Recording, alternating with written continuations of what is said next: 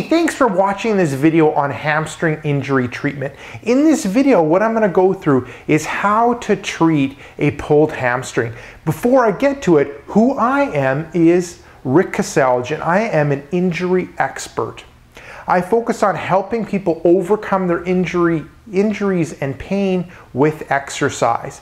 Now, getting back to how to treat a pulled hamstring.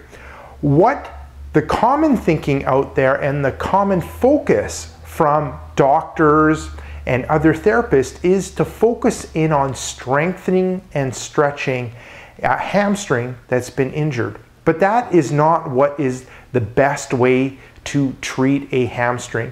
Yes, you need to do some hamstring strengthening and stretching, but what's more important that you need to focus in on before the stretching and strengthening is agility work and on core stability.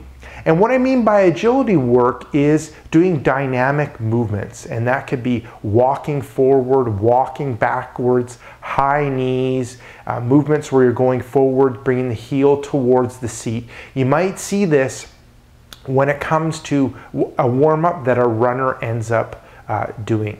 The second thing is the core stability side of things. So looking at strengthening your abdominal area so that it is strong in all directions, forward, back, side to side, and in the spinning plane. So that is it. That's what you need to focus in on when it comes to treating a pulled hamstring. Focus in on the agility and focus in on the core stability. And then after that, add the hamstring strengthening and the hamstring stretching.